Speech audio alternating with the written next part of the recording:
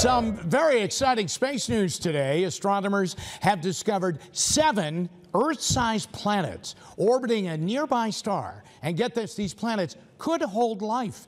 That's because 3 of the planets are in a zone where water and possibly life might exist. The others are right nearby.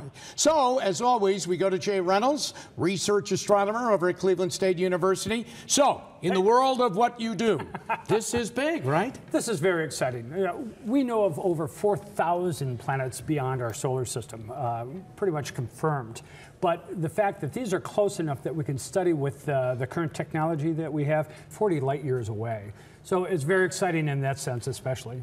So when, in the description there, yes, when we talk about the fact that their water right would lead to possible life, sure, water would be the key thing? Right. Water is, what we're finding is pretty ubiquitous in the universe. We're finding it in places, Pluto, of all places, has lots of water. Really? Yeah. Mars, water, et cetera, et cetera.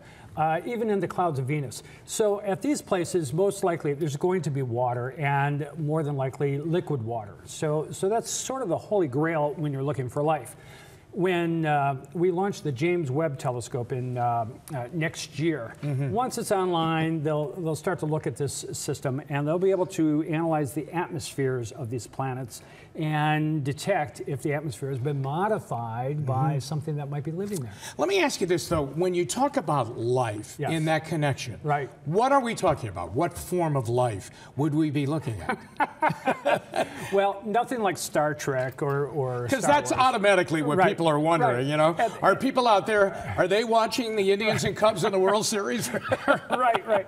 Not the Browns, but anyhow. So, yeah, what is life? And so we tend to make it very human-oriented, and but after all, dolphins are very intelligent, and so that's a life form there. They're not making rockets, but still, it's an intelligent life form. So how do you qualify life, and how does it come?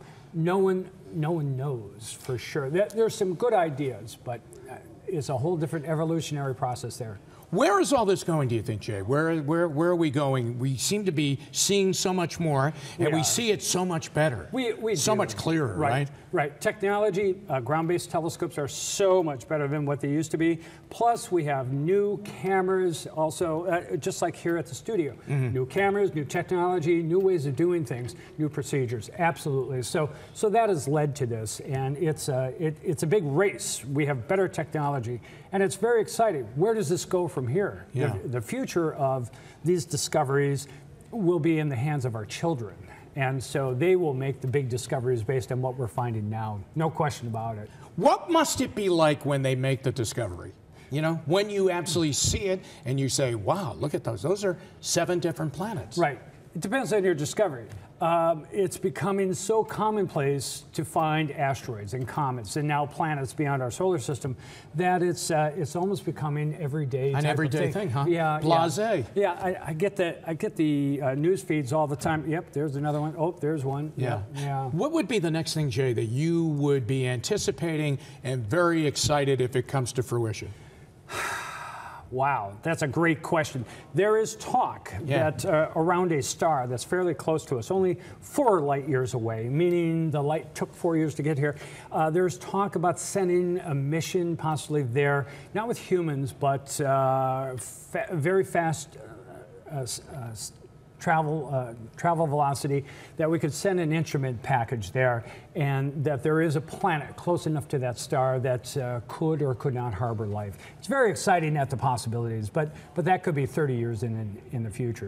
Okay. So we'll see. We'll see. That's right. That's the theme. We will see. We'll Jay, see. as always, thank you. Always a pleasure, sir.